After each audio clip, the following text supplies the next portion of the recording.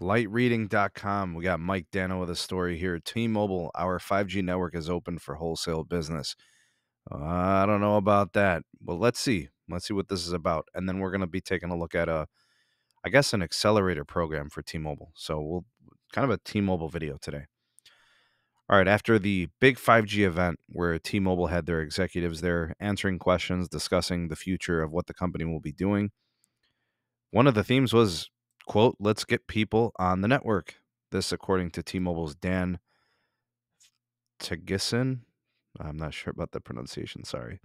SVP and General Manager of the operator's wholesale and business platform. He says that he's in charge of dealing with the companies like Altice, Google Fi, and others that sell access of the T-Mobile network to those brands. And this is probably big because a lot of people know how big the MVNO market is. Companies like Comcast and Charter are adding a couple million customers a year, and T-Mobile's not really that much involved. They now have a couple of things in place, again with Altice and Google Fi, but you know, they don't seem interested in offering mobile services to Comcast and Charter, which is kind of strange because Verizon's got those deals and they're getting growth. Wouldn't you want to take part in that? Au contraire, mon frere. T-Mobile says we're not in the business of selling our network to competitors that are growing. So they're not going to facilitate their growth in order to not facilitate their own. Kind of like, you know, I guess cutting off your nose to spite your face. So T-Mobile does want to do wholesale. They do want to sell to companies. They just don't want to sell it to people that can actually compete with them. This would explain why they would be willing to sell to Google Fi and Altice, and it probably also explains why they're not really looking to sell to other growing companies and why they're trying to bury Dish. They don't want to see Dish take off, that's for sure. And this goes for fixed wireless access. This goes for mobility. I think this goes to show you it's like, yeah, we really want to grow and we really want to do this, but we don't want to do it with these people. So you'd rather not grow as long as the other companies don't grow because you don't want to see them grow. So a little bit of wolf tickets here. I don't know. I'm not really sure why they felt compelled to say we're here, we're open for wholesale business, but you don't want the business of the fastest growing, biggest companies who would get people on your network for whatever reason. Anyways, next, T-Mobile Accelerator Program fuels AR initiative. Okay, so what's this about here? T-Mobile has launched an augmented reality initiative involving the T-Mobile Accelerator Program, which is going to work with developer platforms like Snapdragon Spaces XR, and they're going to be working with startups and developers and entrepreneurs on creating immersive experiences in AR smart glasses. Okay, so AR VR is kind of like the next big frontier. And, think about things like Meta and Facebook and whatever these metaverse platforms are going to be.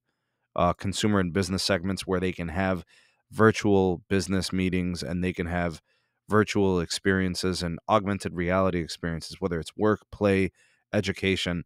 It's good that T-Mobile wants to be involved. So what they're doing is they're kind of fostering like I don't know what you would call it, like a farm of sorts, right? They're going to try to grow these collaborative opportunities where they can connect with operators and service providers, policymakers, and then also the companies that are going to build all these experiences. Here are some of the new accelerator participants. A company called Beam, and they're going to enable live and on-demand communication using humans and AR. Crikey, which is an AR gaming and social media app. Mawari is cloud rendering and streaming technology for AR. Then we have Mokes Games, advanced and immersive AR gaming and entertainment. Pluto, which offers shared presence communication in AR and VR. And then Victory XR, which is AR and VR tech for education. In a lot of cases, I think it's good to be first. Be in the conversation at the early onset. And then you can probably get some opportunities. Whether it's just a few or things really take off for you, you have to be there. You guys got to keep in mind, when it came to 4G LTE, like T-Mobile was an absolute afterthought. They didn't have the network. They didn't have the mind share. They didn't have the market share.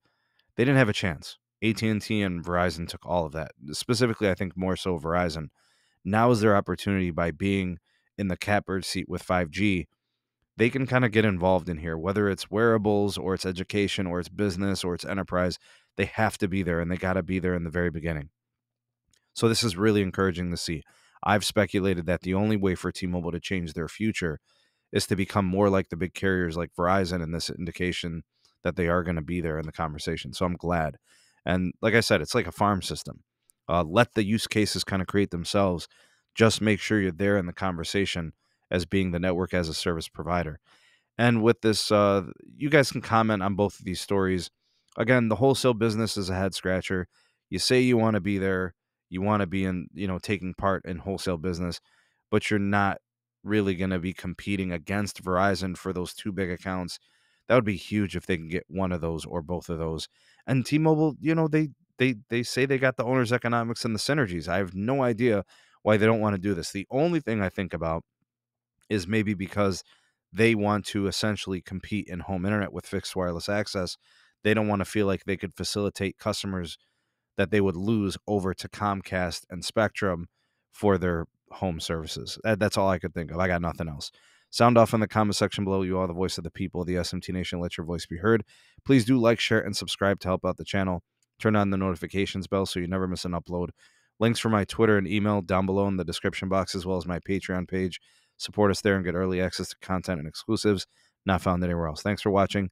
See you all in the next one. Peace.